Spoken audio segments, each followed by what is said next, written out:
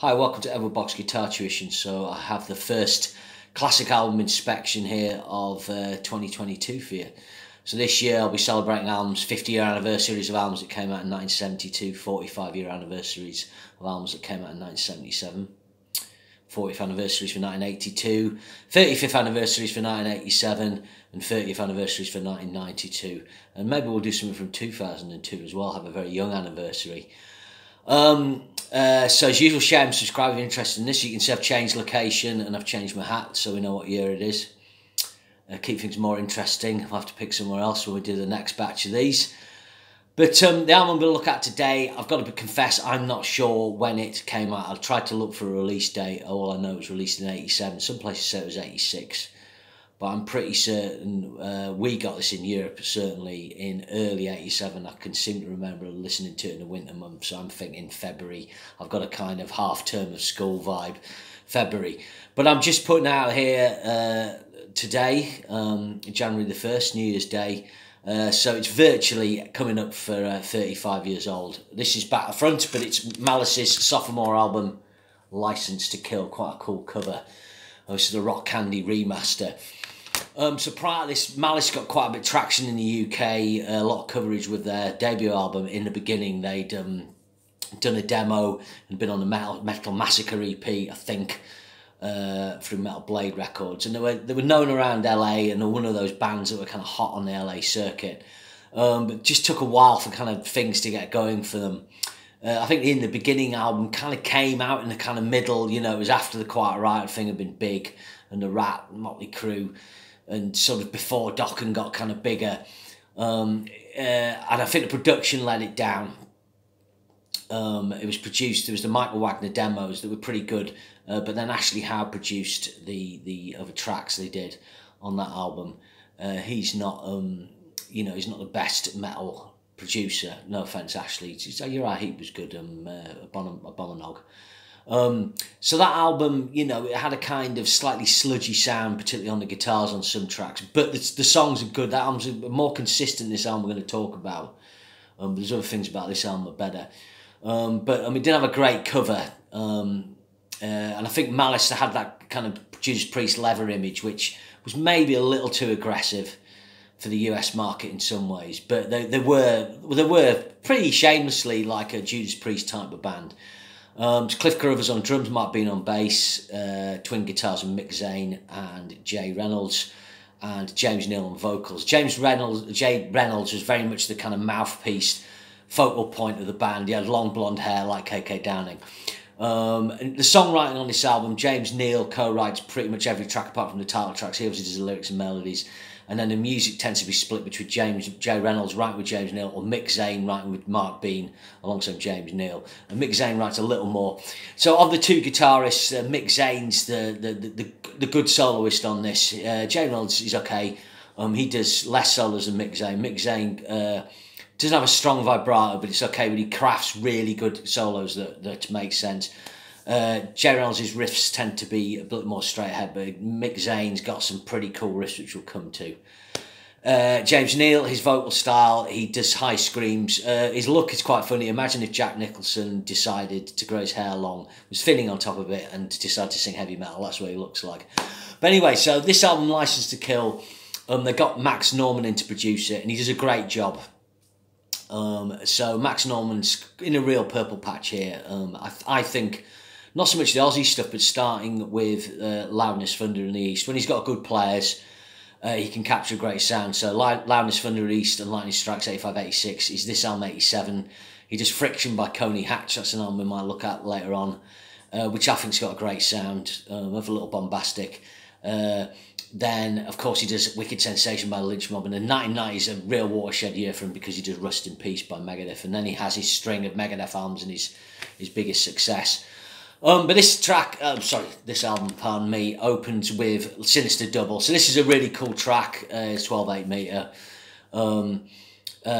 You know, it's got a good mysterious melody by James Neal, quite a cool lyric. About doppelgangers, stuff like that, and good Mick Zane solo.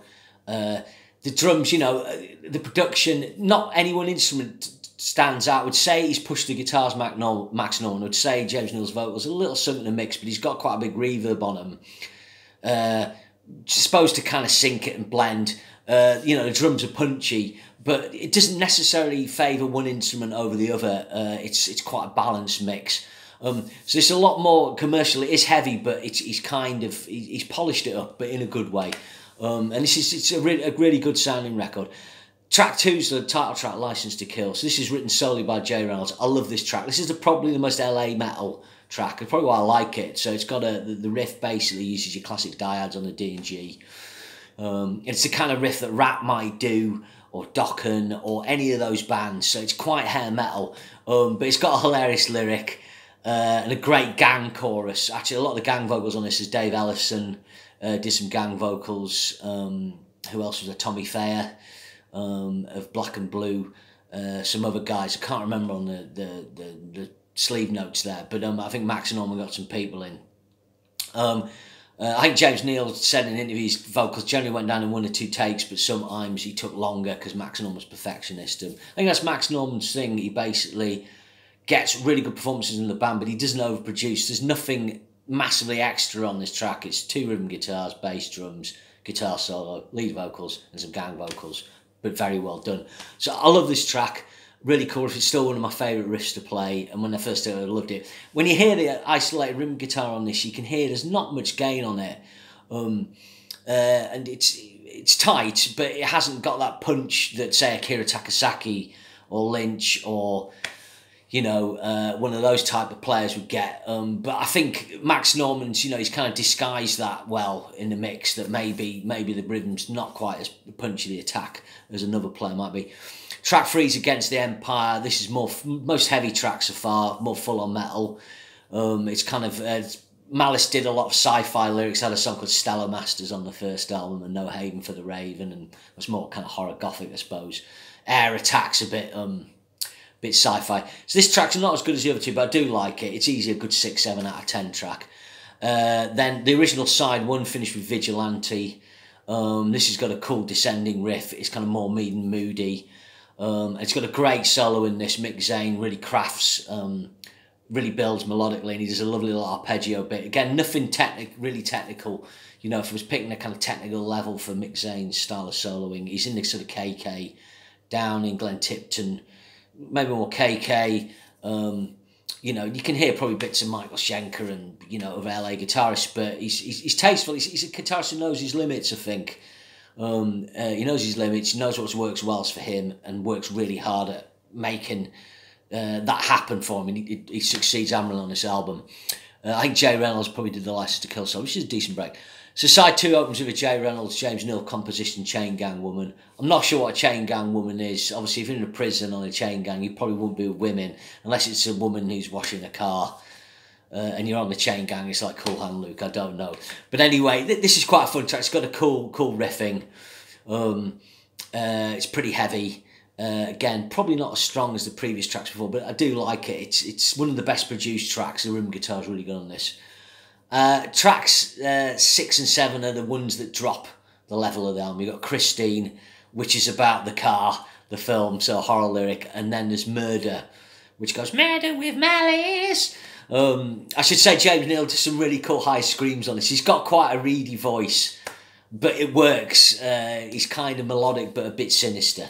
But yeah, Christine and Murder, these tracks, they don't really happen. I think what I was saying before, this is where the In the Beginning album's better. It's got more consistency. It's just this is better produced. It's a better sounding record. This was a better record for them to do, I think. This could have maybe done something for them. Then you've got Breathing Down Your Neck. This is a great deep cut, so this is easily the best track on side 2. Actually, it's one of the best tracks on the album, I would say, after License to Kill, maybe Sinister Double. It's got a great Mick Zane riff, so he's using added ninths on this, nice stretchy sort of chords. Really good, great solo, really good tempo, and it kind of just kicks things up a bit. And then it finishes with a classic sort of mid-tempo 12/8, a track called Circle of Fire. This is really good. Again, James Neal, some stratospheric metal screams on this. Yeah, so it's a good record. I put it in my classic album review. It's not a classic, but it's kind of like a cool album from its time. This album, I'm not sure where it charted on the Billboard charts. I think Malice got a bit of attention, but I wouldn't say they missed the boat. They were kind of in between the next boat taking off to me. That would be the best way to describe it. 87, I mean, it might line break big with Pride, but the kind of next batch of LA, New York, so we got Winger in 88, Skid Row in 89. Malice were kind of a bit more, if they got, you know, kept the level a bit more down and dirty, they maybe would have been better on with the heavier edge that it had to the sound on the back of the Skid Row at that time. You know, you imagine that they did a third album and that caught traction. But I think by this point, you know, Maiden and Priest were about as heavy as a band was going to get big at that point. Both those bands had commercialised their sounds in 86 with the Turbo and the Somewhere in Time album. So, you know, it's difficult if you're kind of heavier. Obviously, things did get big and heavier with the thrash metal movement when Metallica went big. But that's another level of heavy compared to Malice. So I suppose in that respect, Malice are kind of heavier than the LA type of metal bands, but they're not as heavy as the thrash bands. Again, they're kind of falling in between two posts. So after this, I can't remember what happens. I think they did another EP, something like that. They split up, and then they did come back with a different singer. A guy who used to sing for Vicious Rumours, not Carl Albert, but not quite the same sound with that James Neal. Yeah, worth checking out. Definitely, you know, I give this album, on some days I'm an 8 out of 10, and other days I'm like, it's a 7. We'll give it 7.5 out of 10. It's a good 7.5 out of 10. It's kind of let down by 2 tracks. Worth checking out. Malice, License to Kill. So, Happy New Year. And we'll see you again soon. Cheers. Thanks.